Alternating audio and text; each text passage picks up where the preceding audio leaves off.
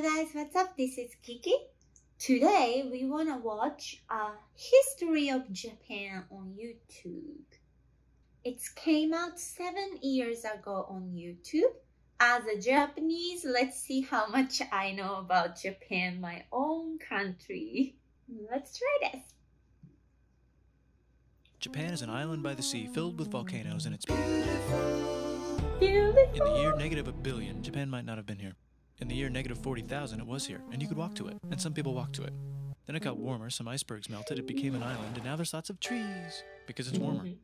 So now there's people on the island. They're basically sort of hanging out in between the mountains, eating nuts off trees, and using the latest technology, like stones and bowls. Ding dong, it's the outside world, and they have technology from the future, like really good metal and crazy rice farms.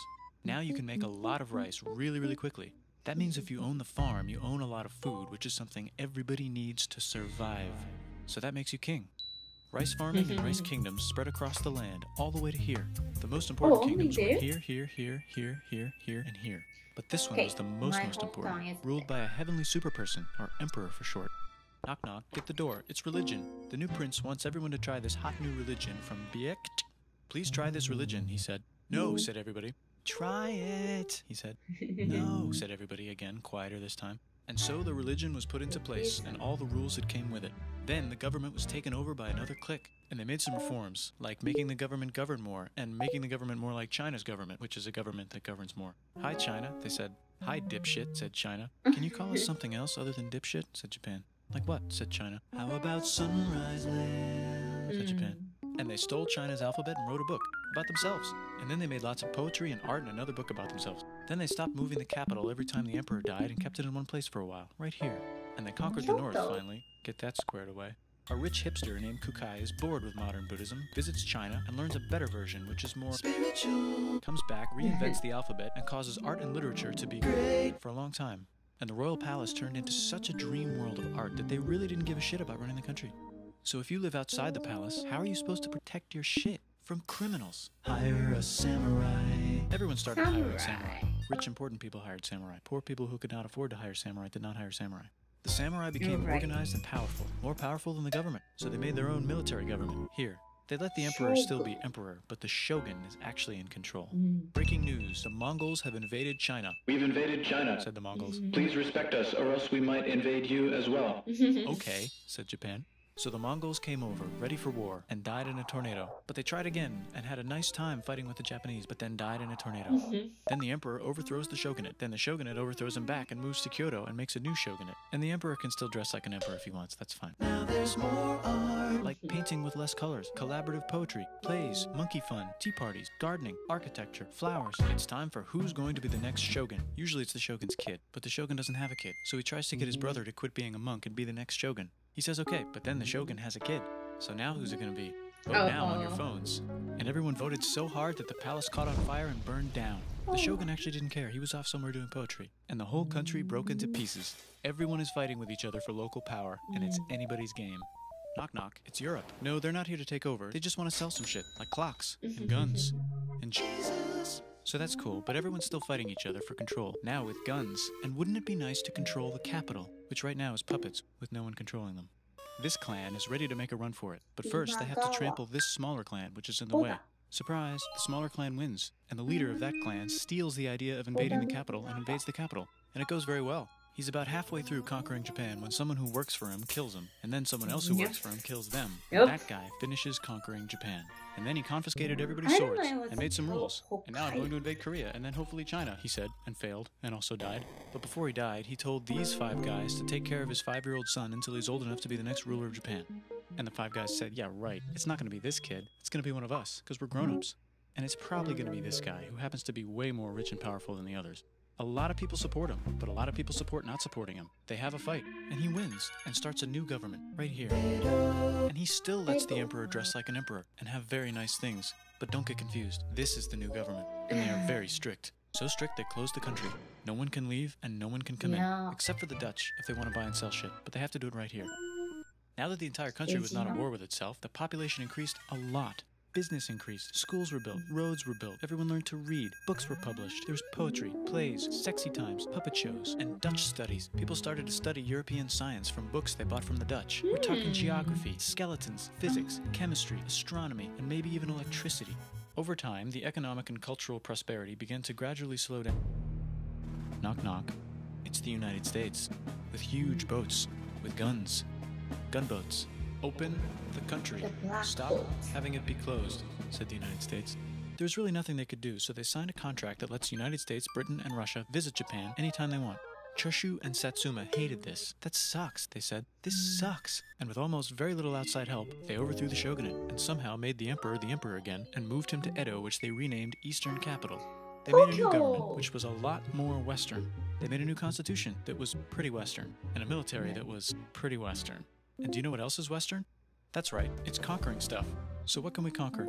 Korea.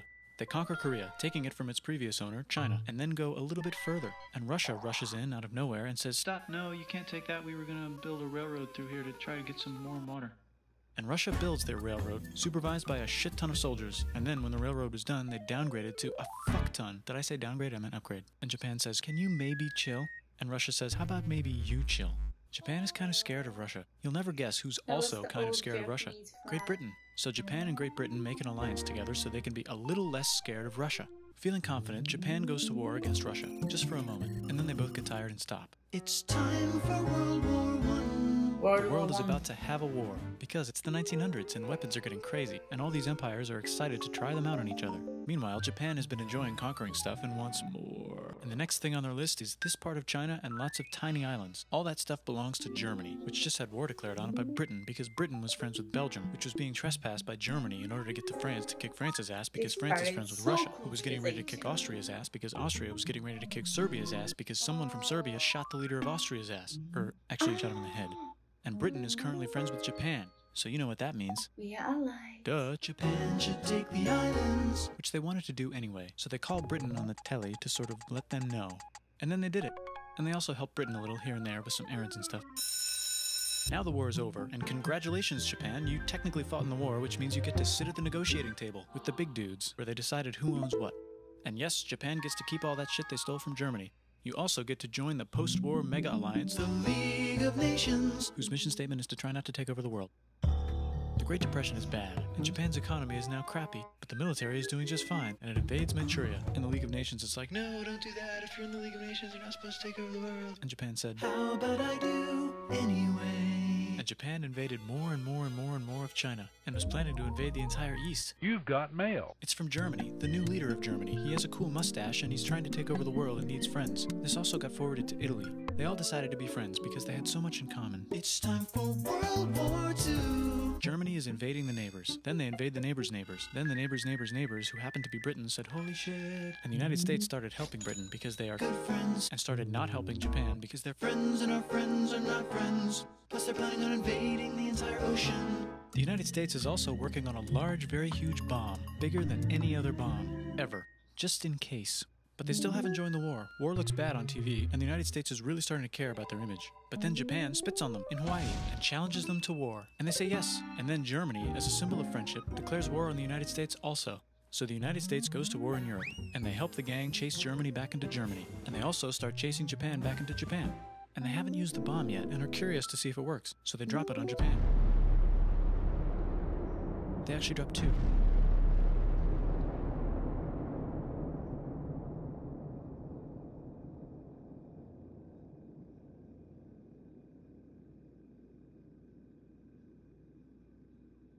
The United States installed a new government, inspired by the United States government, with just the right ingredients for a post-war economic miracle. And Japan starts making TVs, VCRs, automobiles, and camcorders as fast as they can, and also better than everybody else. They get rich, and the economy goes wild, and then the miracle wears off. But everything's still pretty cool, I guess. Bye! Wow, that's quick. I think it's pretty accurate. I don't know how they get informations, but it was really not on one side. It was more equal information from many other countries. It's gathered from, I think. It was a really good one. Pretty much before World War I, it's like that's how I learned about our history. And after World War One, through current, we have more details, of course, because it's recent. But it was really like for the outline of the big outline, I think he explained about Japan really well. Yeah, that was great education for me even. Let me know your comments in below about this video. I'd like to see others' opinions too. Thank you for watching and see you in the next video. Bye bye! Thank you for watching my video. If you like this video, please click the like button below and subscribe to my channel. Bye bye!